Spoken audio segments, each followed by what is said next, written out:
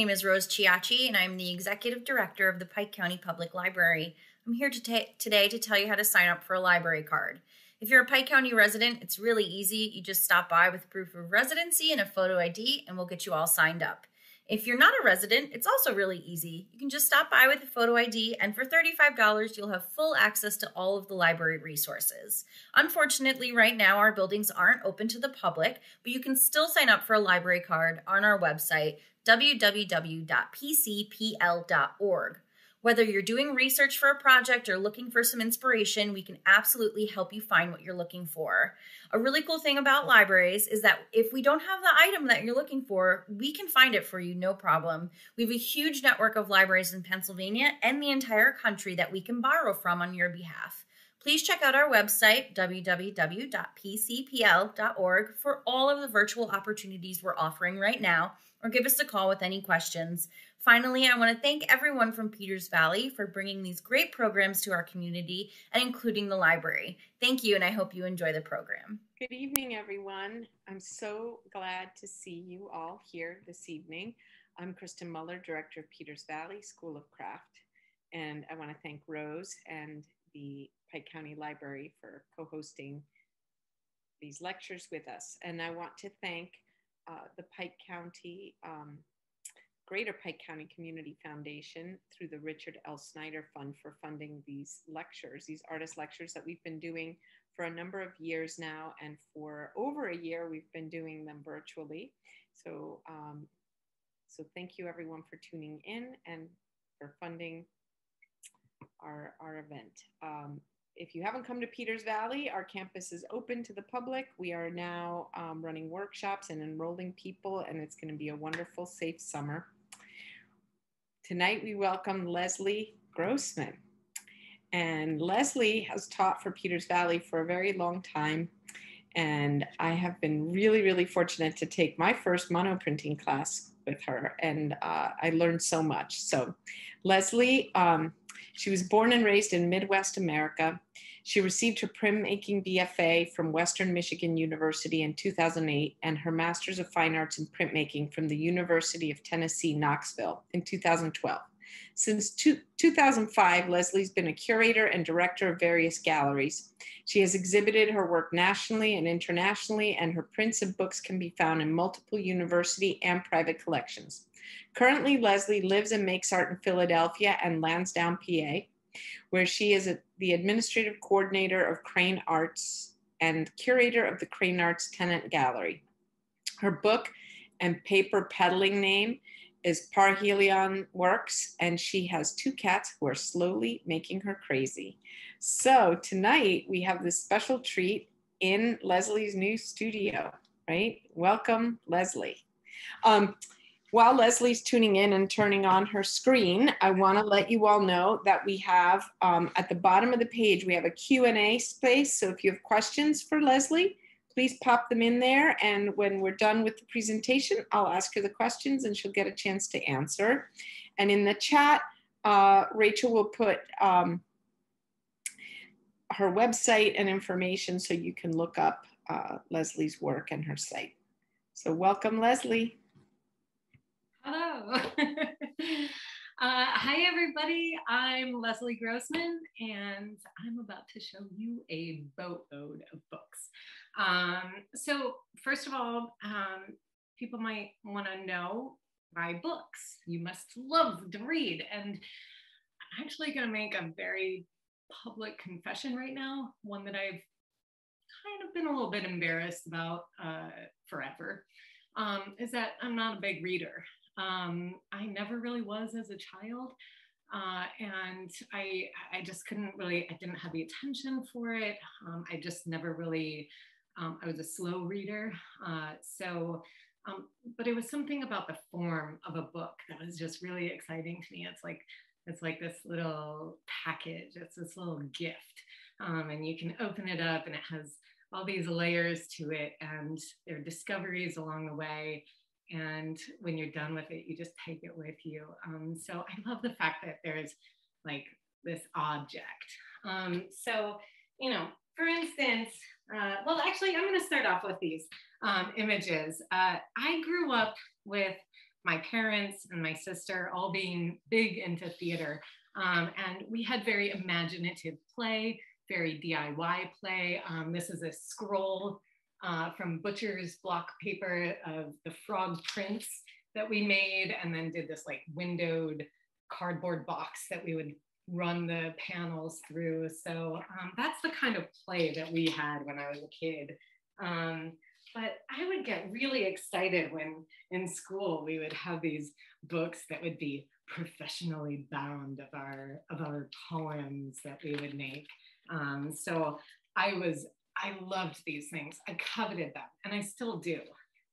So I liked them as these packages. So when we think about books, I want everybody to close their eyes, like right now, like seriously, like close your eyes. I know there's one person that's not closing their eyes, and please do it right now. Think of a book. Just imagine a book in your mind. I'm not going to give you any other prompt. Keep your eyes closed. All right, open them. That's not a book, is it? Is that what you were looking at in your mind? Yeah. But it is. It's got a cover. It's got a beginning and an end. It's got a story. It's linear. There's a type of binding involved. This is actually a style called scroll, and it precedes the codex book. So, you know, books can be more than what you think they are. But a lot of you maybe thought about these kind of books. Hardback books, they have a cover. They have contents, pages. They have texts, or they have images in that content. They have a binding. They have a spine. They typically have this beginning and end to them, which brings up that notion of linearity in time. But other attributes to books are their documentation. They're storytellers. They are used in rituals and religions, dissemination of information, like zines. This is a full page zine, but stapled at the top. This is to disseminate some poetry and stories. It can be used as reference or guides or catalogs or instructional. This is probably all backwards for y'all. Sorry about that. This is actually a really great book by Esther K. Smith called How to Make Books. She's an artist who you would love to look up, right? Well, not right now, but. So I'm gonna actually go through, I have about 50 books here, so I'm gonna point my camera down. But before I do, I just wanna explain that artist books, it's what I'm gonna be showing you.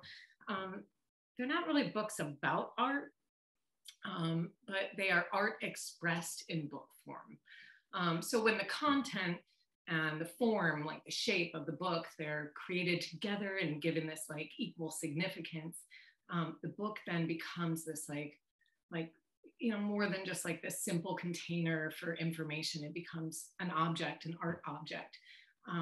But the goal of many artist books is to involve the reader actively in the viewing process. And that's not only to see the words or the images on the page, but they also help you think about how the words, the pictures, the physical form of the object, how they all work collaboratively to deliver a message or a feeling or an emotion. And this can be achieved by changing that traditional codex form into a scroll or an accordion by altering, say, you know, the typography, or by using some kind of creative binding so that the work draws attention to itself as a whole. Some books go further though, altering the form to this point that the book no longer really functions as like for reading. It becomes so altered that it's purely sculptural. And the bindings can be torn up or sculpted or tied, and text may be written in unconventional materials or completely unintelligible. And that means that all that's left is the idea that the book and the viewer's reaction to it is that moment. And I really love that. So I'm just going to go over, well, I'm going to show you a whole bunch of different binding techniques. And there'll be some that are a little bit more traditional that you'll maybe be more familiar with, and some that will just blow your socks off. All right. So let's give a good angle there. I'll lose my power. Let's see how she goes there. All right. So first of all, books can come as simple as, they can be made as simple as a single sheet. These are called octavo books, and they're typically, I'll show this one first. It's got a little cover on it. And they're typically these books that can be read page by page. But what's really cool about them is that they are one single sheet, double-sided. So when they play together nicely, they fold up like a nice little book that you can read in linear time. Same with this one too. There's a linear quality to it if you flip page by page. Or it can be opened up into one sculptural or one single sheet. A lot of these are used for like kind of pamphlet style. A lot of propagandistic works are on octavo books. Dissemination is key when with these books. Here's another one here. This is by Melissa Havland, I believe.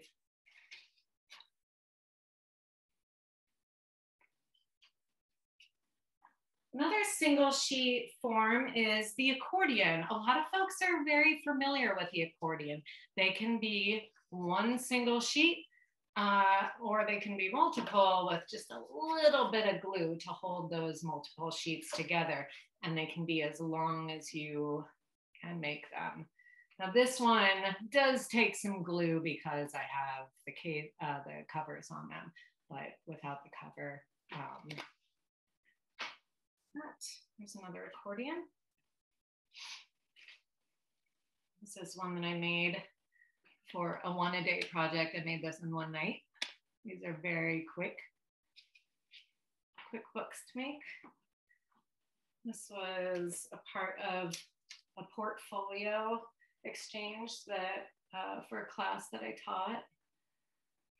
And this is all screen print on the inside.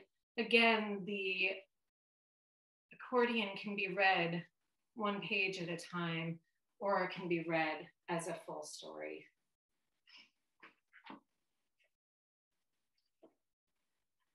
And what I love about accordions is there is that thread that runs through, or each thread can be individually paid attention to. So single sheet books, they usually take no glue, no sewing, no nothing. You can just take a sheet of paper and fold it up. But then there are books that are, I call them no-sew books. And these are books that are fold and glue. So let's see. Here's a fold and glue. So this is a kind of a fancy looking book, right? It looks like a regular old hardback, but what this is called is a drum leaf. And there are 2 pages that are actually glued together. They're what it's called is tipped together at the tip. There it is. So there's no sewing involved. It's glued up here, glued there. And so it's kind of this like very billowy, poofy sculpture until it's glued into the cover. Let's see here. One thing that y'all might be familiar with a paperback book is called a simple binding. And that is just simply gluing in single sheets into the spine. That's how all paperbacks are. So these are all individual single sheets, no folding, just gluing. These are little, we call them adornments. They sell at craft fairs. Here's another simple binding. That's a, let's see if I can get this here, a flip book. Be a little bit easier to see there. Flip books are great with simple binding. This is also, this is kind of a style of an accordion book. It's a little bit more sculptural, but this is just strictly folding and gluing down onto the covers. This one's a little bit more of a sculptural style, and this is actually a drum leaf as well. It's just each page is a circle folded in such a way and glued to the back of the next page. But it's this very cool tactile piece that is just really fun to play with. This one's pretty fragile though.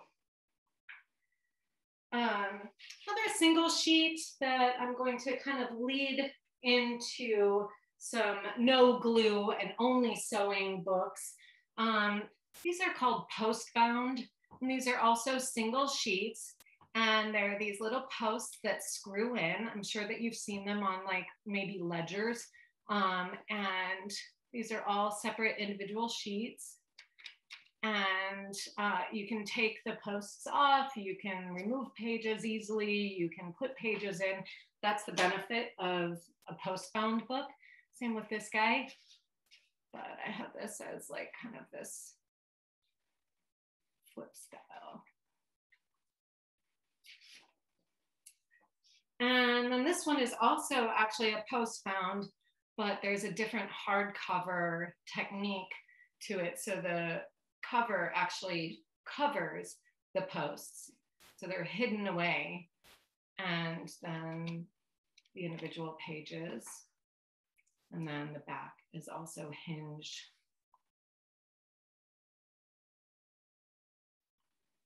So those are all no-sew, unless you're gluing the cover paper or book cloth onto the book board. Then these are really just fold and glue.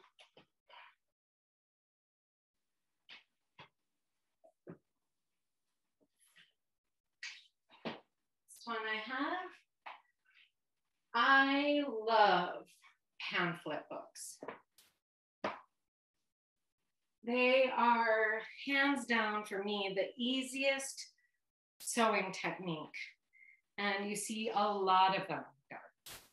You'll see them a lot with staples, any kind of like brochure, a lot of artist catalogs, like for instance, the one I was showing earlier of John Hitchcock's. It's just a staple here. This is a pamphlet style book. You see these everywhere. But they're also sewn. And all it takes is just poking some holes and a sewing pattern that's very simple. And then you have your folded sheets. Each individual sheet that's folded is called a folio, and the whole thing together is called a signature. So these are single signature books.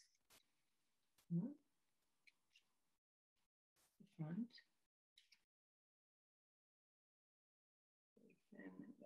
That can be seen easily. I also like to put pamphlet books right into hardcovers too. And sometimes it's really fun to add these just like little sneaky pages in here that little smaller pieces just to shake it up. Fold out piece.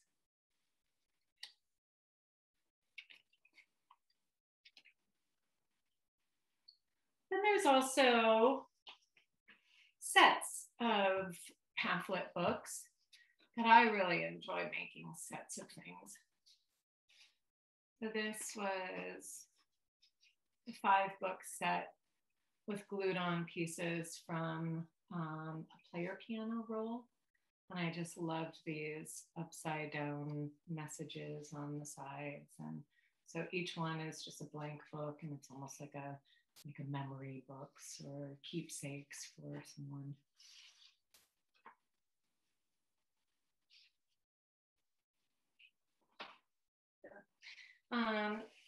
With pamphlet books, you can also actually have multiple signatures, and they can all be sewn in to doing long stitches on the side. So these are all individual pamphlets that are then sewn right into the binding. This is from Life Drawings, so you're going to see some nudes here.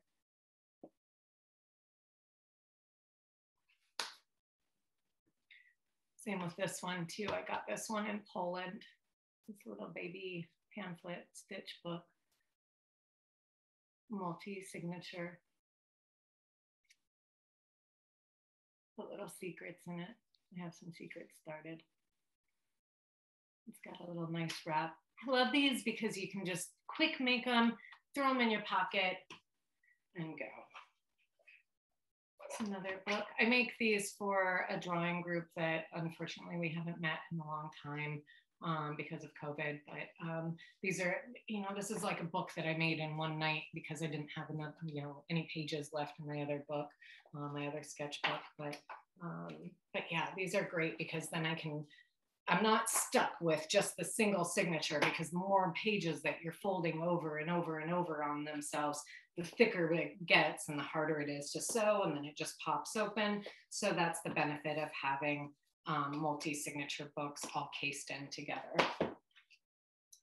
Pamphlet books, favorite, but sometimes you want, I don't know, 2 pamphlet books in one, and that's called a do-si-do, just like the square dance move when you spin your partner round and round. And these are amazing little books that are so fun. I like giving them away as, or making them as gifts for, say, people who are getting married, or, couples gifts. They're so fun. They are right reading in both directions. So there's no turning upside down to read the other side. I do a lot of paper marbling, and you're going to see that in a few books to come. I really got into it because I didn't have any papers, nice papers for the end sheets. And so I just started teaching myself how to make it. It's another one.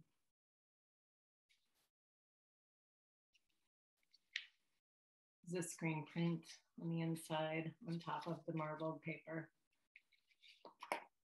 I also have magnets in these too, so they kind of stay nice and closed. So pamphlets.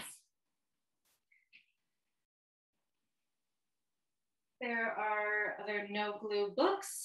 One is called a stab bound book, and it is the ancient binding of Japan and China.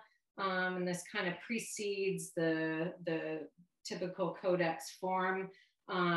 It's generally very simple binding. On the outside, it is done so to expose the binding because it's, and spine, because you can make so many different patterns with it, but this is just a basic standard pattern. I like to make these little windows in here and stamp things into them. One thing that is tough about stab binding is that you really need to use thinner sheets of paper because they don't open flat. They like to close shut on you. And that's why I made this really long one instead. So this is actually a pattern that I found online called a tornado stitch. They look like little tornadoes in there. And it was a pain in the butt because my thread wasn't long enough. This was probably the third or fourth attempt at it. But it's gorgeous. I love this binding so much. And it's for sale. As you can see, there's still a price tag on it. Another no glue book is called a Coptic Stitch. And these are just a series of what is called kettle stitches on the side. And you can just, as you can see, just keep going and going and going. A lot of artists like to make these really long Coptic books, and they have this like very cool caterpillar movement to them. This is a little mini one. And they definitely open flat. They're a much looser binding. So if you like that kind of thing, and they're always in the exposed, well, not always, but they're exposed spine. So you can see how fun that this one can be.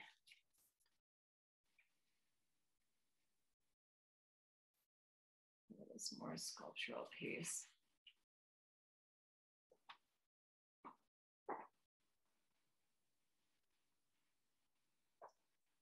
So those are stab bound and Coptic stitch.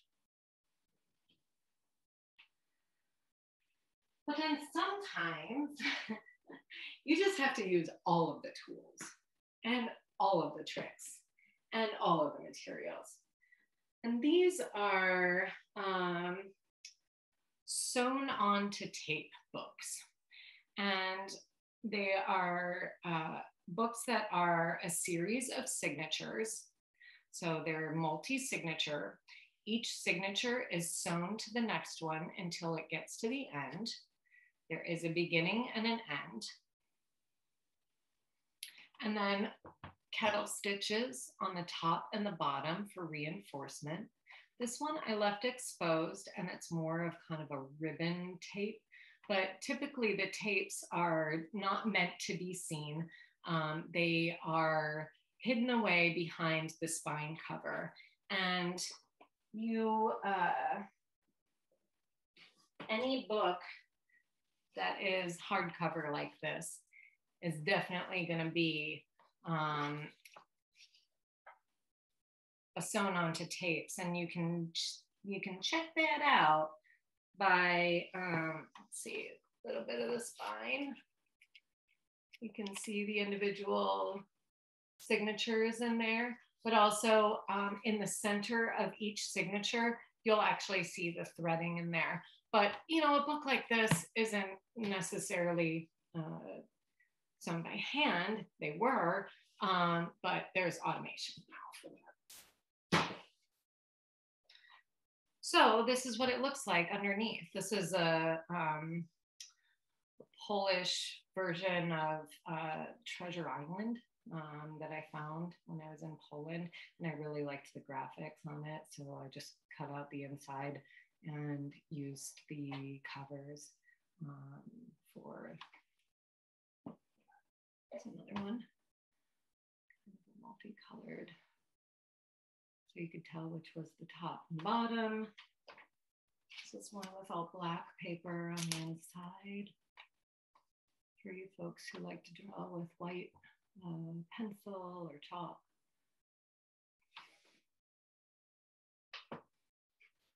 But then when you cover the spine, you have more parts to your book here. You have your spine cover, you have your hollow, which is generally at the top there. It's called a hollow. Sometimes you can put little headbands on there. This is from a sheet of sumi nagashi paper. This is ink floating on water, and you transfer it to paper. It's sumi ink.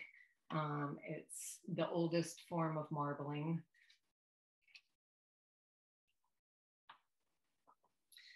And I make these pretty much with a fury now. Every craft fair that I do, which, you know, unfortunately wasn't the last year, I like to make these all the same size and have them all be these individual little pocket books. There's something that is just less intimidating about a small sketchbook for me. I never really liked being forced into carrying a sketchbook around when I was in art school. So I would start getting these smaller and smaller books so that I wouldn't feel intimidated by having to fill the whole page. So now I make these magnet covers, magnet hinged covers on there. I put my marbled paper on the inside and sheets. This is cut from an 18 by 24 sheet. I put placeholder ribbons on all of them. And I don't know how many sheets they are, but it's about, yeah, they're about an inch thick.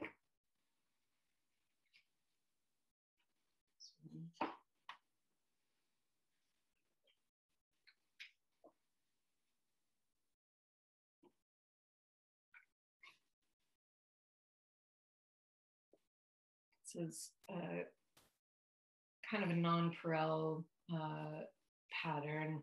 Well, this is a nonpareil. This is kind of a bigger one. I call this the worm.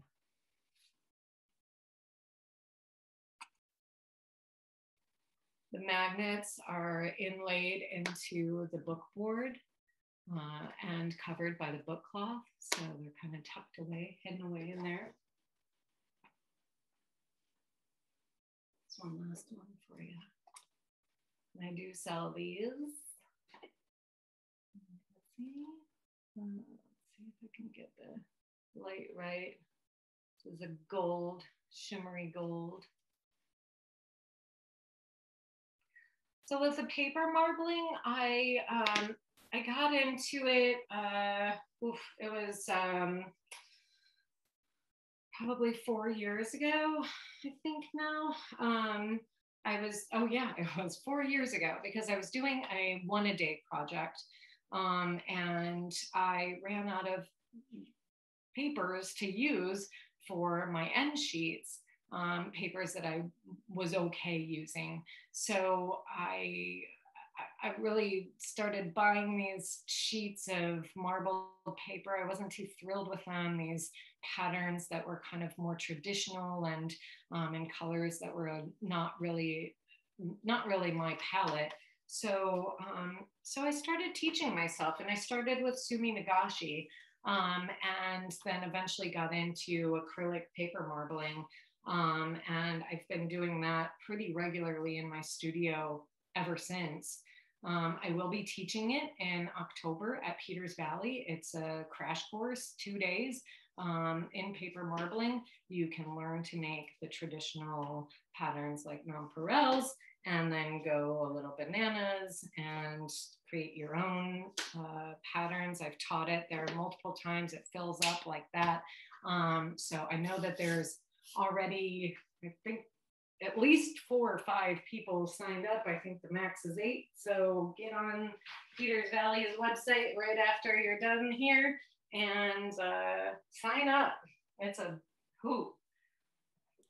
So this last batch that I'm going to pull up here, oh my gosh. Okay. Whew. So these are more the sculptural side, sculptural style books.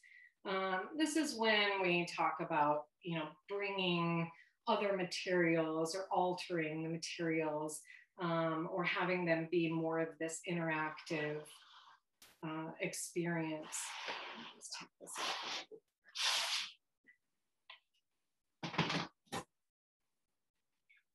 This first one here, it's a big one. It's called either a star book or a carousel. It's viewed in the round. I made these funky little fans that move, these little kind of pop-up features or kinetic features in there. So all the fans move. But the book itself, then, untie it here.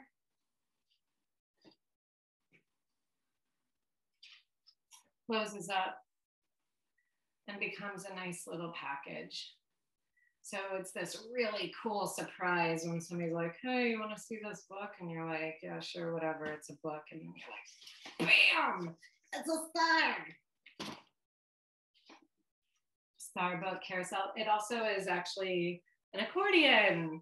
Ta-da! It's a multi-layered, so it has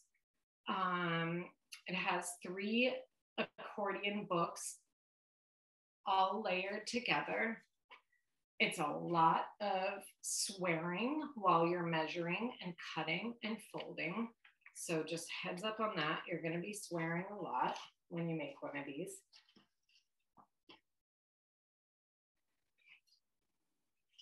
And this is actually another one of those drum leaf books where the back side and the front side of the pages are glued together.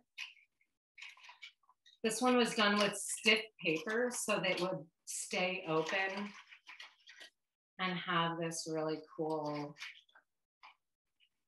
opportunity to be its own sculpture. I have little peekaboos in here too of different some kitakata paper that's glued right into it just to give it a little bit more depth and dimension. I'll show this one too first. Well, actually, no, I'll show this one. So this is a series of books that was part of a one-a-day project. So I made a book a day. I'll show you some of those images here. I made 1 book a day for the course of an entire month. And it was what got me through the inauguration month of Trump. And these were the days during the inauguration, January 19th, 20th, 21, and 22. And it was a calendar. It was a countdown. Clearly, I got tired of counting. They're all perforated pages. They kind of are dark stacks. I made them small so it didn't seem like it would be as terrible of 4 years. They'll kind of sit together like so. And then the torn pages onto the side there. Like probably the darkest piece I've ever made. Then we have some a little bit slightly more non-traditional style books.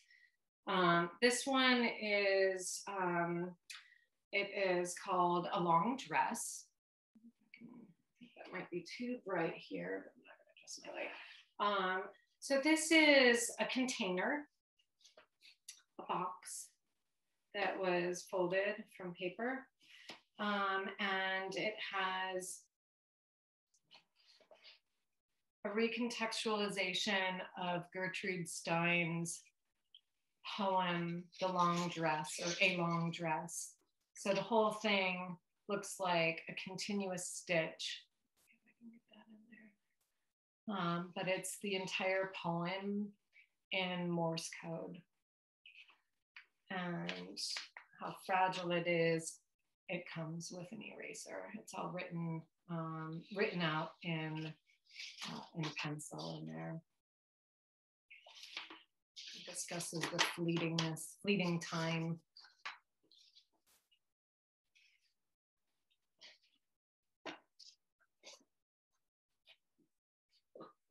Kind of in the same vein is a book that I made, an art book that I made when I was at Penland, taking a class with Matthew Schleien, who is a paper engineer and sculptor. So this piece is, I think it's called Contained. So it's one continuous piece that begins very tiny and is folded, pleat folded. This is called a pleat fold on a sheet that gets larger and larger, wider and wider as it hits the bottom. And I love this piece. I've shown it a few times, and it's really fun to just kind of, let it sort of hang out, trickle out. So this is kind of more of this artist book that involves the reader more actively. So that's what I have to show here, but I would love to show you all some works that I have saved, ready to go on my screen. I'm going to show you that one-a-day project here first. Can you see this as my screen sharing? I hope so. Yep, we can see it. Your screen sharing. It's a black book. Great. Red circle. Perfect. Thank you. So the one-a-day project that I did, I documented, I sold each book. Well, I haven't sold all of them yet, but the books that I did sell, half of the proceeds went to Planned Parenthood. And I just, I was in a real slump. I wasn't really making much. And this really propelled me into creating again. And I loved this project. I'm going to do it again some year. It's every January here. It's an accordion. And this was all done. I was working full time. So it's like, at the end of the night, just, burning the midnight oil. That one you saw. That's another post bound. It's another pleat fold that you saw. This is I think a kind of simple binding pamphlet. This one I love. This is a tunnel book, and it's in the possession of St. Ambrose University in Iowa. They have a book arts program there, or I think they had a book arts program there, but it is an accordion style fold on the side, or pleat style fold on the side, and then different layers. It's kind of like that carousel book, but I really love that you can have these peekaboos from the pages behind. Oops. Another pamphlet, stab bound with a different style of binding there. There's another pamphlet, multi-signature. This is a pop-up book, or a pop-up style, just a single cover, back, front and back, and then the paper is just glued right into the cover boards. The back side. Pamphlet. This one is a simple bound flip book that unfortunately the movie did not come up on there. This is the one that I was just showing y'all. Can't believe I made this in a night. Postbound that you saw. This, I love this accordion book. I don't know who bought this, but These were old relief prints that I had made. So dry point pamphlets. That one you've seen. And then the very last day, January 31st, I just took scraps from every book that I had made and made this stab bound book there.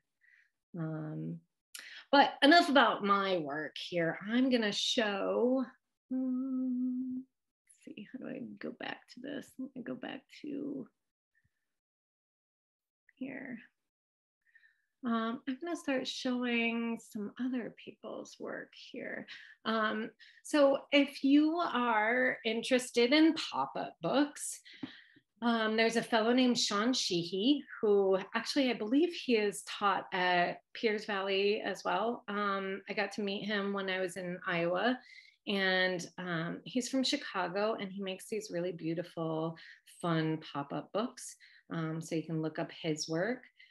Colette Fu is a Philadelphia paper engineer. I got to see this giant book in person at the Philadelphia Photo Art Center, which is in the building that I manage. She does some amazing pop-up books, so check her out. I'm trying to show it to you. There's one of them. She's a photographer as well. Sue Blackwell. She's pretty famous for her sculptural books.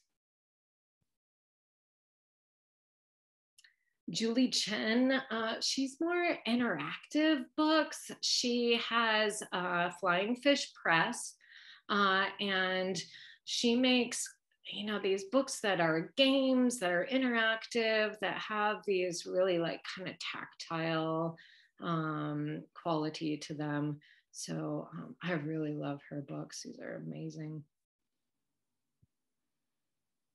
Brian Detmer, when we're talking about altered books that become pretty much, it no longer functions as a book that can be read, you still have this kind of linear quality to it, this narrative, this beginning and an end to it.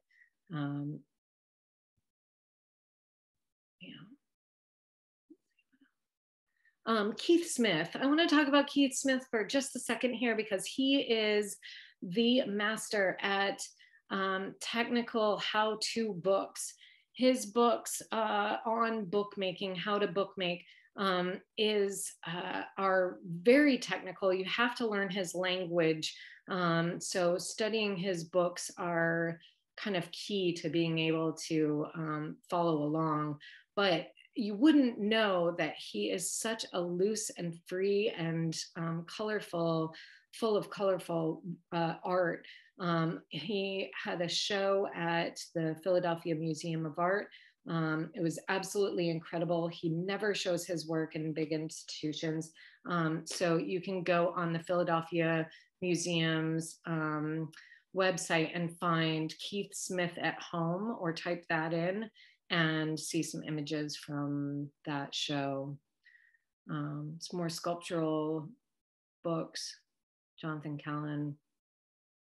And then there are book organizations out there. So 23 Sandy is a gallery that that has multiple book artists in there, and you can purchase artist books as well.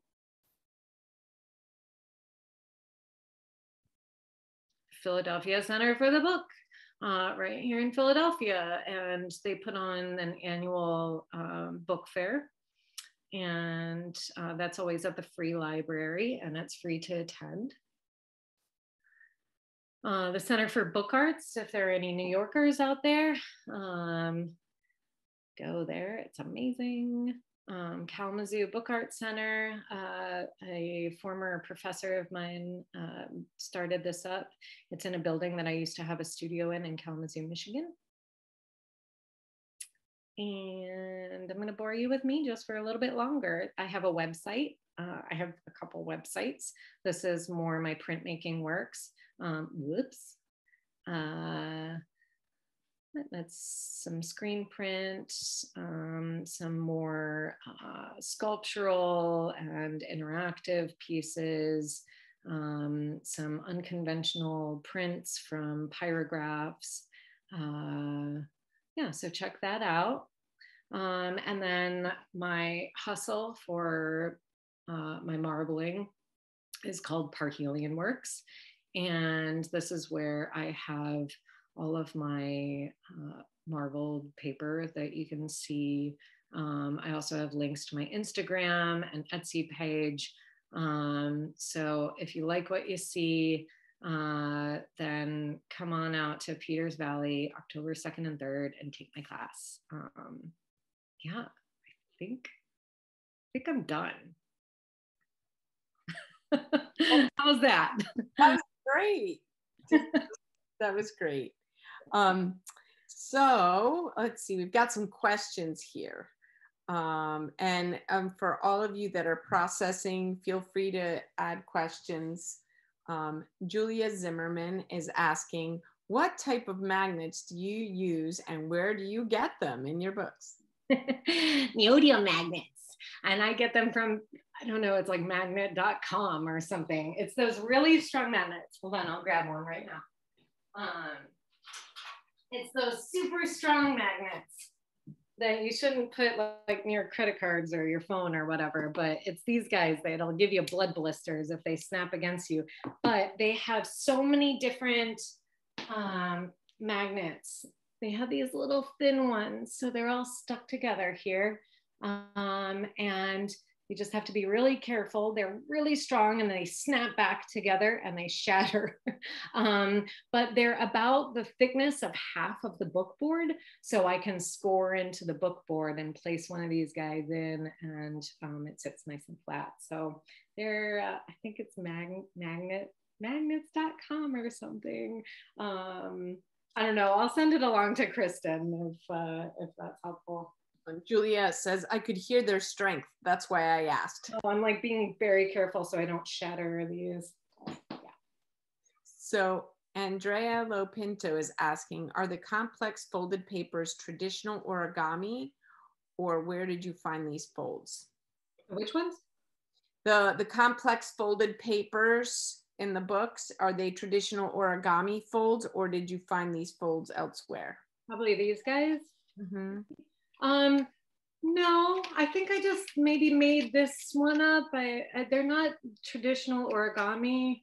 They're pleat folded books. I really do like origami. I don't have anything up right now because I just moved here.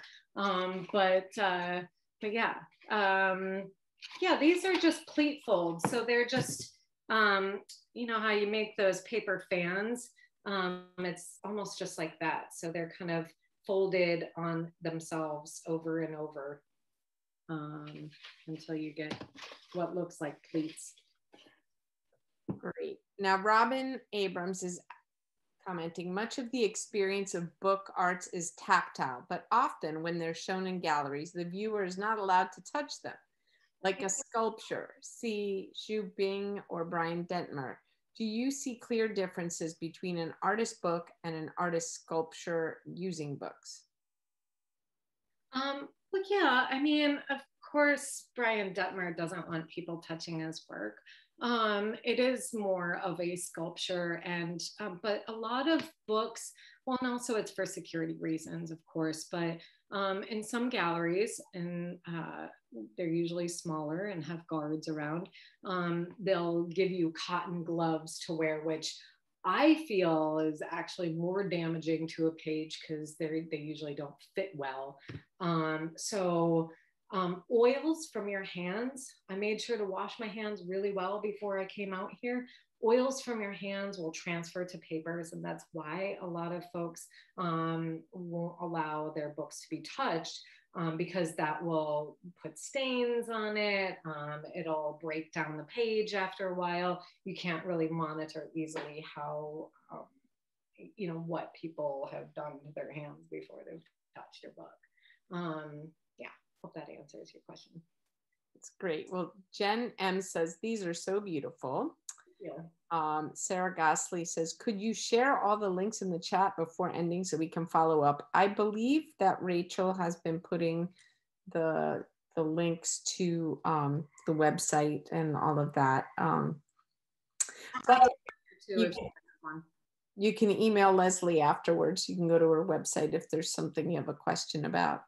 Heather Tilton Benoit says, stunning and inspiring. Sashka says, amazing, Leslie, thank you. Hi, Sashka. And then Heather Tilton is saying, inspiring, started junk journaling last year. Now, what is that? Journaling. Junk journaling.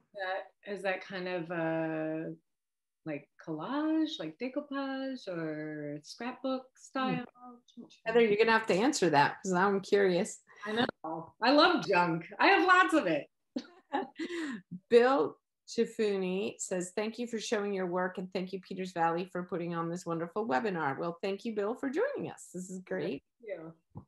Heather says, and I've always loved the way books are put together. Bill says, when you create a book, do you make multiple copies or one-offs?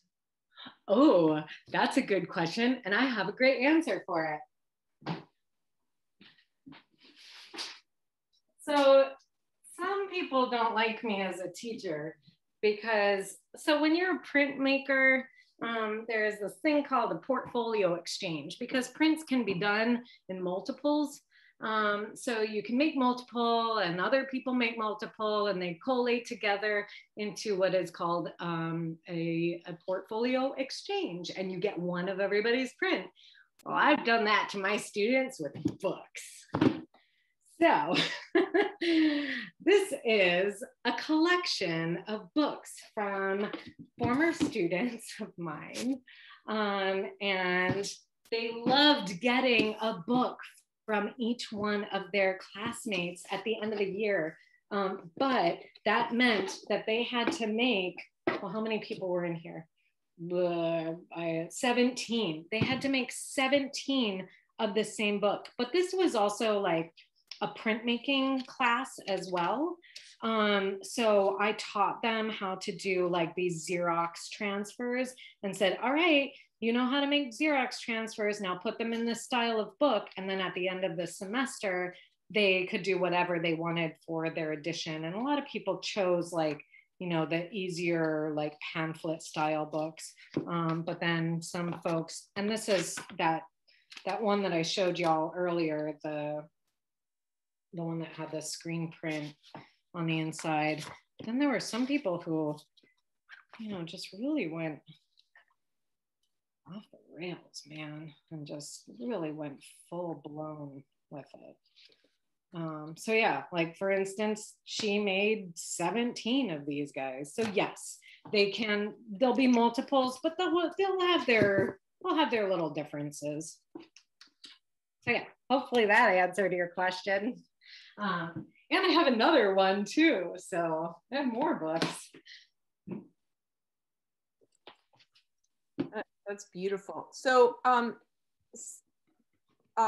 somebody wanted the links to the artists, but let's just get their names. So it's Colette Fu. Yep, Colette Fu, F-U, C-O-L-L-E-T-T-E. Sue, S-U, Blackwell. Brian Detmer, if you just type in artist book, like he comes up. Yeah. Sean, with an S-H and a W.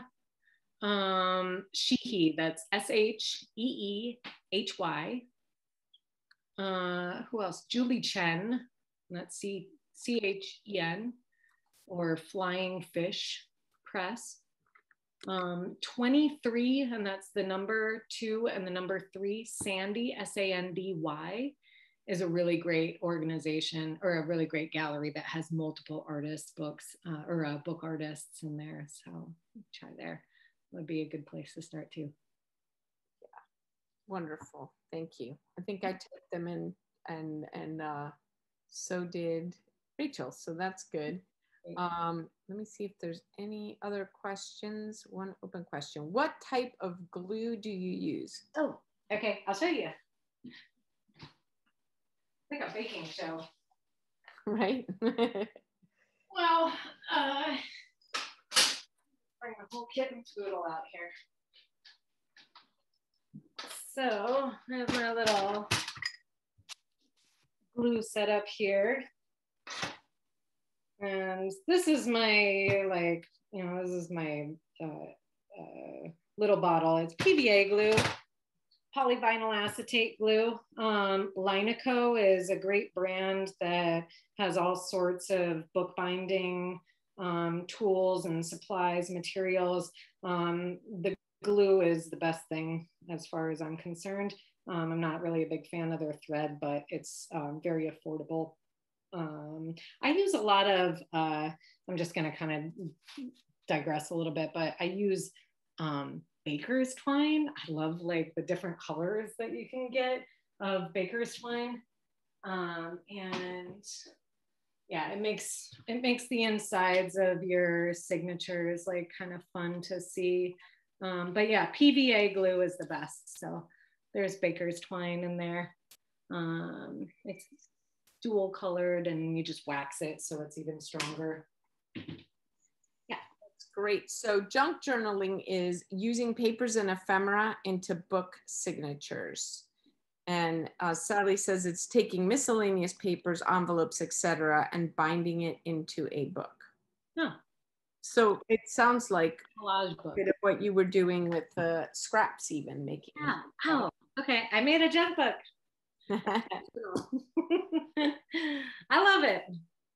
That's wonderful. So it's also a nice way to use the prints or the marbling, like the scraps, or gives purpose to a next step, which is yeah. nice. Yeah, And I would say always save your scraps, but then you're gonna end up with a lot of scraps like I have. And 2 sets of flat files to hold all of them. there you go. Yeah. So Arlene Rubin says, what is your cheapest and most expensive book in dollars? $1 and 600 probably. That's great. You have a range. Yeah. So Julia Zimmerman is saying, what types of cookies come with your book with the baker's twine? Vegan, gluten-free chocolate chip. That's my jam. Ooh, yum. That sounds good. I perfected that one. Yeah, that sounds really good. Okay, I think, does anyone have any other questions? I think we're just about wrapped up. I want to thank everyone. Oh, one more question. What are your favorite papers, from Liz Horton? My favorite papers for insides of books, for the content, like the text block. I mean, I really like, as an art paper, BFK is like the way to go. A 250 GSM, 230 GSM is my favorite for printmaking. It's great for wet medium. As far as like decorative papers, my own. Let's see, I really like Kitakata paper, and that's K-I, or Kitakata, I think is actually how it's pronounced. It's K-I-T-A-K-A-T-A.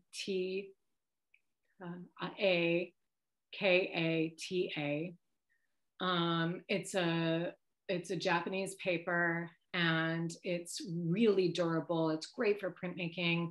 You can soak it forever. It's great for intaglio.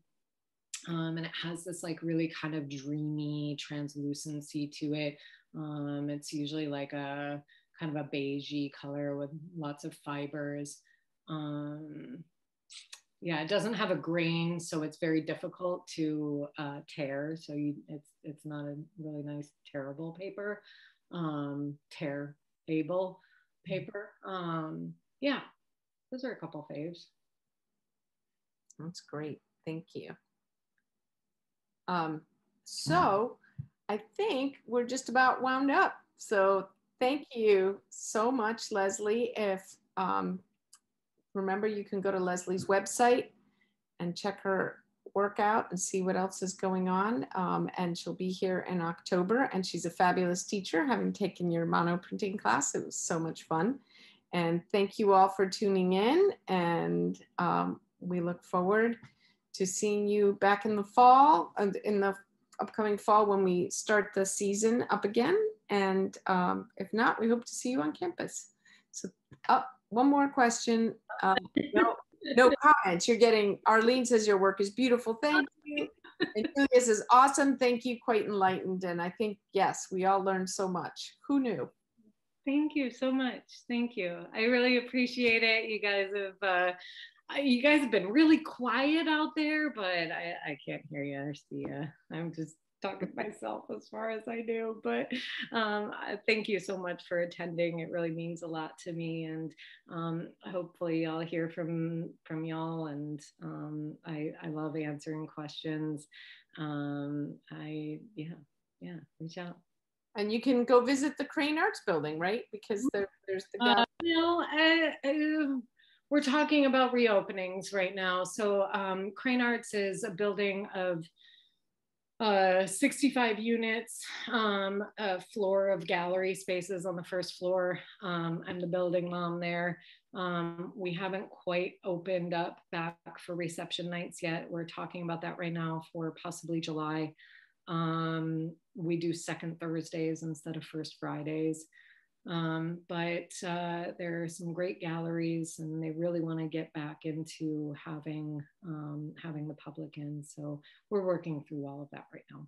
That's great. So if anyone wants to rewatch this, it'll be on our YouTube channel, the Peters Valley YouTube channel, in a couple days.